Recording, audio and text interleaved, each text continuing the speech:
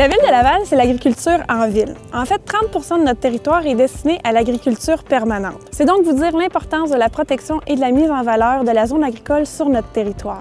En fait, nous, ce qu'on souhaiterait, c'est mobiliser les gens à l'achat local. On appuie donc l'initiative de Équiterre et de Saveurs de Laval qui vise à rendre disponibles les produits de la ferme pour les citoyens, les organismes et les entreprises sur le territoire de la ville de Laval. Pourquoi acheter local? En fait, ça stimule l'économie locale puisqu'on achète les produits de la ferme à côté de chez nous. Et en plus, c'est bon pour l'environnement parce que ça permet de réduire les émissions de gaz à effet de serre qui sont liées au transport. Donc, tout le monde y gagne.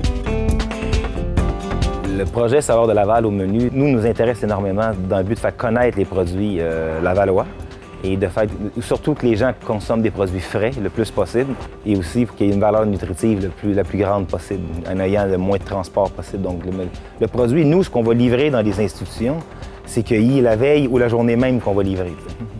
Donc, il ne peut pas avoir plus frais que ça, c'est impossible.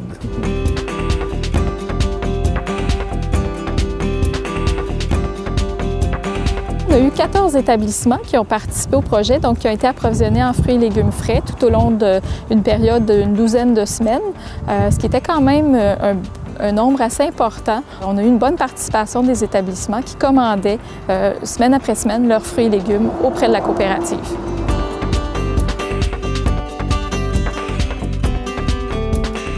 Il y a une fierté de travailler avec ces produits-là. Les employés ont très bien collaboré. En fait, c'est grâce à leur créativité puis à leur implication qu'on a pu présenter des mets différents.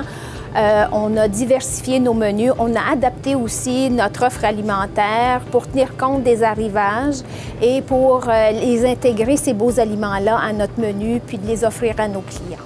Bien, le produit frais, c'est la qualité. C'est la fraîcheur assurée. Donc, nous, on a un bar à salade. Dans notre bar à salade, on a souvent l'occasion de mettre des légumes, des fruits frais. Bien entendu, quand le concombre a été cassé le matin, que dès qu'il arrive, on le lave, on le prépare, on le part, puis on l'installe dans notre bar à salade. C'est bon vendeur. Saveurs de Laval au menu démontre qu'il est possible pour les établissements de santé et les restaurants de Laval de s'approvisionner localement. Les bénéfices de l'approvisionnement local sont multiples, entre autres une diminution significative du transport des aliments permettant ainsi à ces établissements-là d'offrir des produits frais et goûteux à leur clientèle.